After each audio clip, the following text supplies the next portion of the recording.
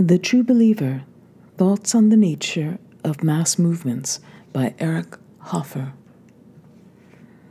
Man would fain be great and sees that he is little, would fain be happy and sees that he is miserable, would fain be perfect and sees that he is full of imperfections, would fain be the object of the love and esteem of men, and sees that his faults merit only their aversion and contempt.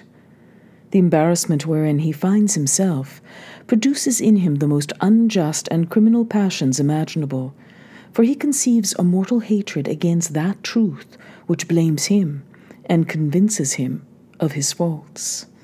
Pascal Pensées. And slime they had for mortar. Genesis 2. Preface. This book deals with some peculiarities common to all mass movements, be they religious movements, social revolutions, or nationalist movements. It does not maintain that all movements are identical, but that they share certain essential characteristics which give them a family likeness. All mass movements generate in their adherents a readiness to die and a proclivity for united action. All of them, irrespective of the doctrine they preach and the program they project, breed fanaticism, enthusiasm, fervent hope, hatred, and intolerance. All of them are capable of releasing a powerful flow of activity in certain departments of life. All of them demand blind faith and single-hearted allegiance. All movements, however different in doctrine and aspiration, draw their early adherents from the same types of humanity. They all appeal to the same types of mind. Though there are obvious differences between the fanatical Christian, the fanatical Mohammedan, the fanatical nationalist, the fanatical communist, and the fanatical Nazi, it is yet true that the fanaticism which animates them may be viewed and treated as one. The same is true of the force which drives them on to expansion and world dominion. There is a certain uniformity in all types of dedication, of faith, of pursuit of power, of unity, and of self-sacrifice. There are vast differences in the contents of holy causes and doctrines, but a certain uniformity in the factors which make them effective. He, who, like Pascal, finds precise reasons for the effectiveness of Christian doctrine, has also found the reasons for the effectiveness of communist, Nazi, and nationalist doctrine. However different the holy causes people die for, they perhaps die basically for the same thing. This book concerns itself chiefly with the active revivalist phase of mass movements. This phase is dominated by the true believer, the man of fanatical faith who is ready to sacrifice his life for a holy cause. And an attempt is made to trace his genesis and outline his nature. As an aid in this effort, use is made of a working hypothesis.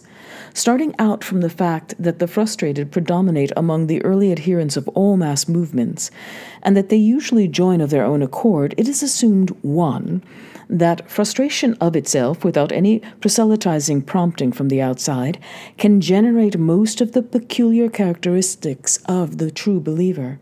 2, that an effective technique of conversion consists basically in the inculcation and fixation of proclivities and responses indigenous to the frustrated mind.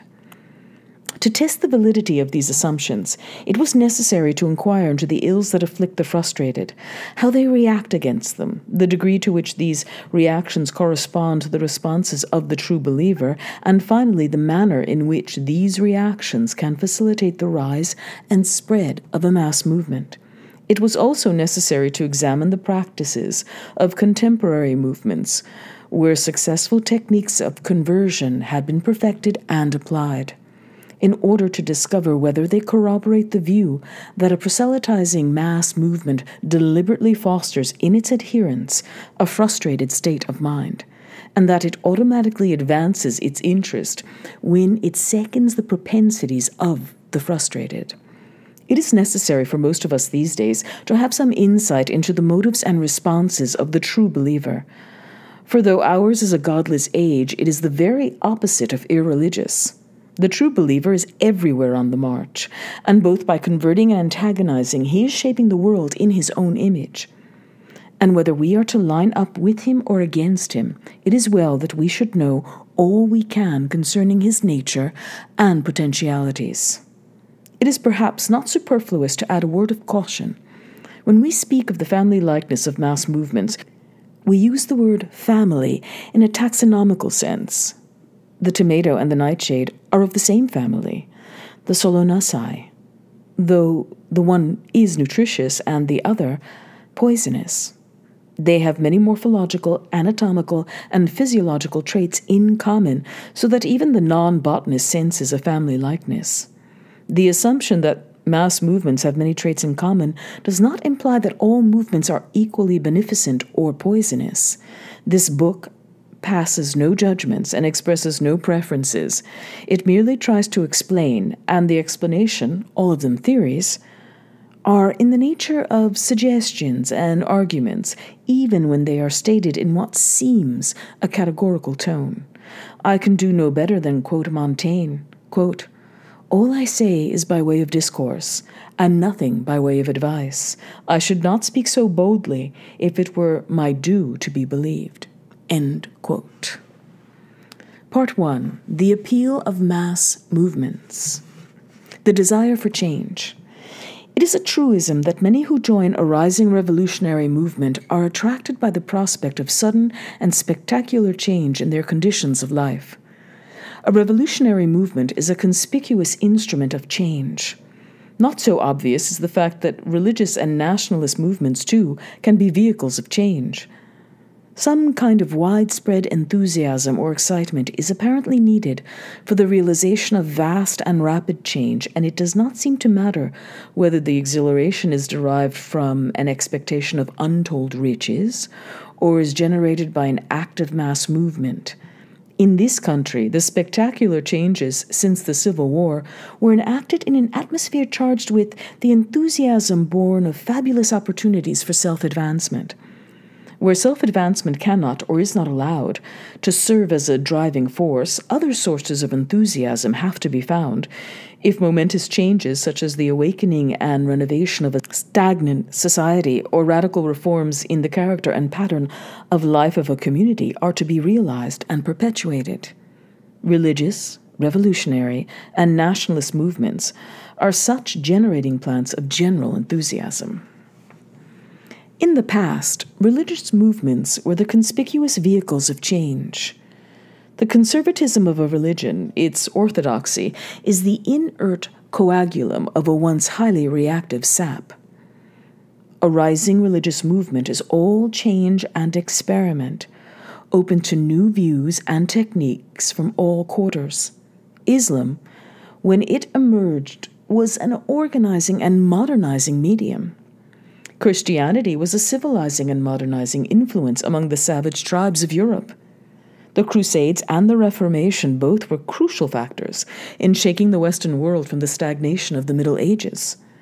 In modern times, the mass movements involved in the realization of vast and rapid change are revolutionary and nationalist, singly or in combination. Peter the Great was probably the equal in dedication, power, and ruthlessness of many of the most successful revolutionary or nationalist leaders. Yet, he failed in his chief purpose, which was to turn Russia into a Western nation. And the reason he failed was that he did not infuse the Russian masses with some soul-stirring enthusiasm. He either did not think it necessary or did not know how to make of his purpose a holy cause. It is not strange that the Bolshevik revolutionaries who wiped out the last of the Tsars and Romanovs should have had a sense of kinship with Peter, a Tsar and a Romanov. For his purpose is now theirs, and they hope to succeed where he failed. The Bolshevik Revolution may figure in history as much an attempt to modernize a sixth of the world's surface as an attempt to build a communist economy. The fact that both the French and the Russian revolutions turned into nationalist movements seems to indicate that in modern times nationalism is the most copious and durable source of mass enthusiasm, and that nationalist fervor must be tapped if the drastic changes projected and initiated by revolutionary enthusiasm are to be consummated.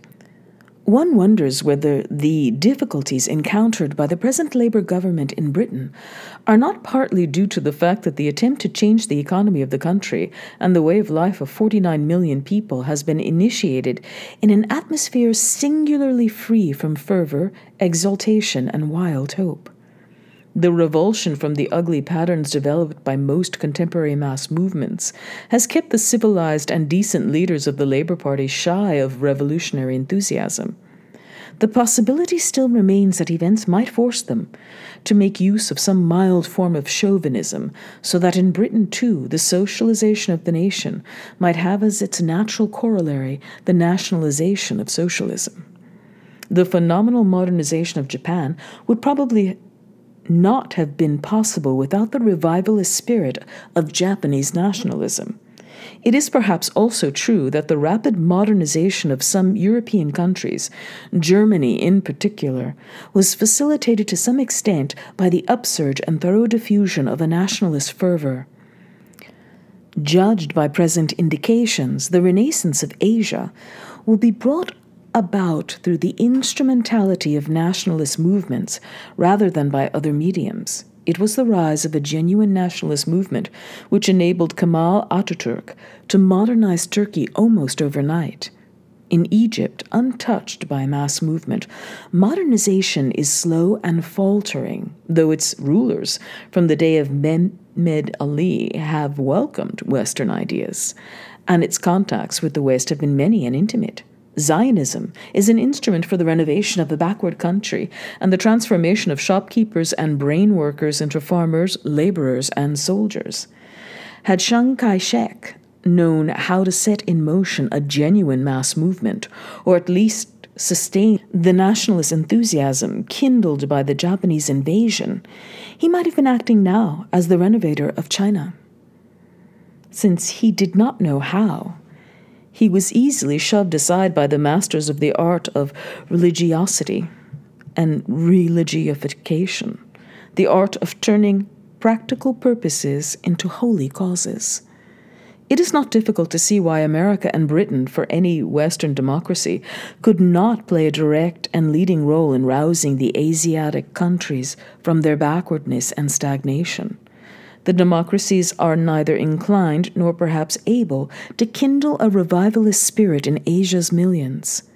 The contribution of the Western democracies to the awakening of the East has been indirect and certainly unintended. They have kindled an enthusiasm of resentment against the West, and it is this anti-Western fervor which is at present rousing the Orient from its stagnation of centuries. 2. There is in us a tendency to locate the shaping forces of our existence outside ourselves. Success and failure are unavoidably related in our minds with the state of things around us. Hence, it is that people with a sense of fulfillment think it a good world and would like to conserve it as it is, while the frustrated favor radical change. The tendency to look for all causes outside ourselves persists even when it is clear that our state of being is the product of personal qualities such as ability, character, appearance, health, and so on. If anything ail a man, says Thoreau, so that he does not perform his functions, if he have a pain in his bowels even, he forthwith sets about reforming the world. It is understandable that those who fail should incline to blame the world for their failure. The remarkable thing is that the successful, too, however much they pride themselves on their foresight, fortitude, thrift, and other sterling qualities, are at bottom convinced that their success is the result of a fortuitous combination of circumstances. The self-confidence of even the consistently successful is never absolute. They are never sure that they know all the ingredients which go into the making of their success. The outside world seems to them a precariously balanced mechanism, and so long as it ticks in their favor, they are afraid to tinker with it. Thus, the resistance to change and the ardent desire for it spring from the same conviction, and the one can be as vehement as the other. 3. Discontent by itself does not invariably create a desire for change. Other factors have to be present before discontent turns into disaffection. One of these is a sense of power. Those who are awed by their surroundings do not think of change, no matter how miserable their condition. When our mode of life is so precarious as to make it patent that we cannot control the circumstances of our existence, we tend to stick to the proven and the familiar. We counteract a deep feeling of insecurity by making of our existence a fixed routine. We hereby acquire the illusion that we have tamed the unpredictable. Fisherfolk, nomads, and farmers who have to contend with the willful elements, the creative worker who depends on inspiration, the savage awed by his surroundings, they all fear change. They face the world as they would an all-powerful jury. The abjectly poor, too, stand in awe of the world around them and are not hospitable to change. It is a dangerous life we live, when hunger and cold are at our heels. There is thus a conservatism of the destitute as profound as the conservatism of the privileged, and the former is as much a factor in the perpetuation of a social order as the latter. The men who rush into undertakings of a vast change usually feel they are in possession of some irresistible power. The generation that made the French Revolution had an extravagant conception of the omnipotence of man's reason and the boundless range of his intelligence. Never, says de Tocqueville, had humanity been prouder of itself, nor had it ever so much faith in its own omnipotence. And joined with this exaggerated self-confidence was a universal thirst for change which came unbidden to every mind. Lenin and the Bolsheviks, who plunged recklessly into the chaos of the creation of a new world, had blind faith in the omnipotence of Marxist doctrine. The Nazis had nothing as potent as that doctrine, but they had faith in an infallible leader and also faith in a new technique. For it is doubtful whether National Socialism would have made such rapid progress if it had not been for the electrifying conviction that the new techniques of blitzkrieg and propaganda made Germany irresistible. Even the sober desire for progress is sustained by faith in the intrinsic goodness of human nature and in the omnipotence of science. It is a defiant and blasphemous faith, not unlike that held by the man who set out to build a city and a tower whose top may reach unto heaven, and who believe that nothing will be restrained from them which they have imagined to do. 4. Offhand, one would expect that the mere possession of power would automatically result in a cocky attitude toward the world and a receptivity to change, but it is not always so. The powerful can be as timid as the weak.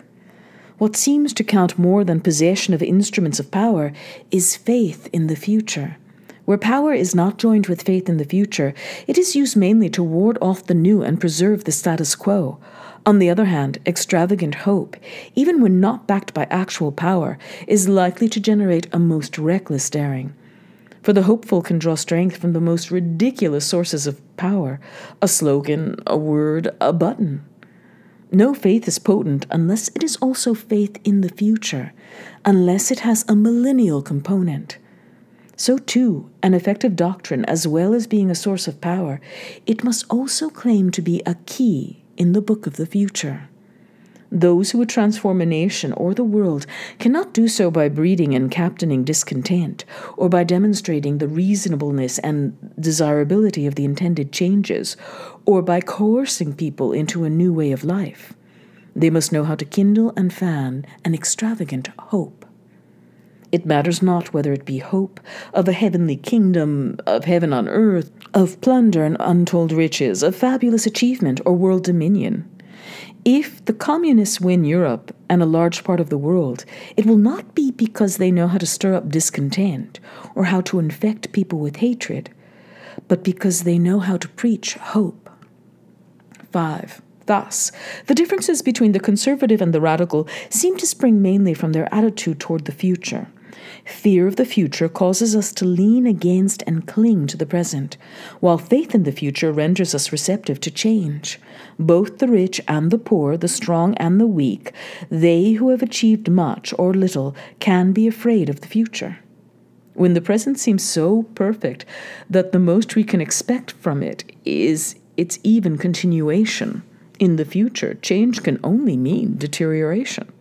Hence, men of outstanding achievement and those who live full, happy lives usually set their faces against drastic innovation. The conservatism of invalids and people past middle age stems, too, from fear of the future.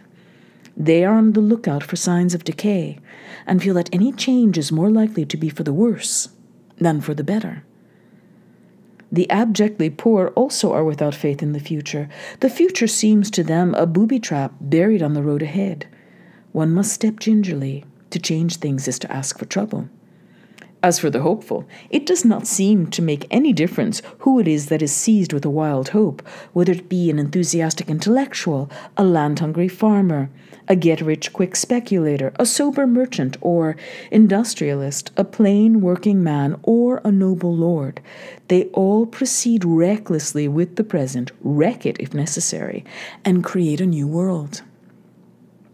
There can thus be revolutions by the privileged as well as by the underprivileged. The movement of enclosure in the 16th and 17th century England was a revolution by the rich. The woolen industry rose to high prosperity, and grazing became more profitable than cropping. The landowners drove off their tenants, enclosed the commons, and wrought profound changes in the social and economic texture of the country. The lords and nobles were upsetting the social order, breaking down ancient law and custom, sometimes by means of violence, often by pressure and intimidation. Another English revolution by the rich occurred at the end of the 18th and the beginning of the 19th century. It was the Industrial Revolution. The breathtaking potentialities of mechanization set the minds of manufacturers and merchants on fire. They began a revolution as extreme and radical as ever inflamed the minds of sectarians, and, in a relatively short time, these respectable, God-fearing citizens changed the face of England beyond recognition.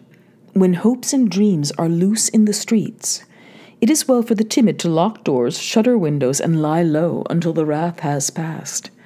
For there is often a monstrous incongruity between the hopes, however noble and tender, and the action which follows them.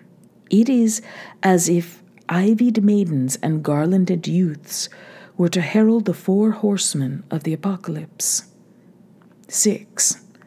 For men to plunge headlong into an undertaking of vast change, they must be intensely discontented, yet not destitute. And they must have the feeling that by the possession of some potent doctrine, infallible leader, or some new technique, they have access to a source of irresistible power. They must also have an extravagant conception of the prospects and potentialities of the future. Finally, they must be wholly ignorant of the difficulties involved in their vast undertaking. Experience is a handicap. The men who started the French Revolution were wholly without political experience. The same is true of the Bolsheviks, Nazis, and the revolutionaries in Asia. The experienced man of affairs is a latecomer. He enters the movement when it is already a going concern. It is perhaps the Englishman's political experience that keeps him shy of mass movements.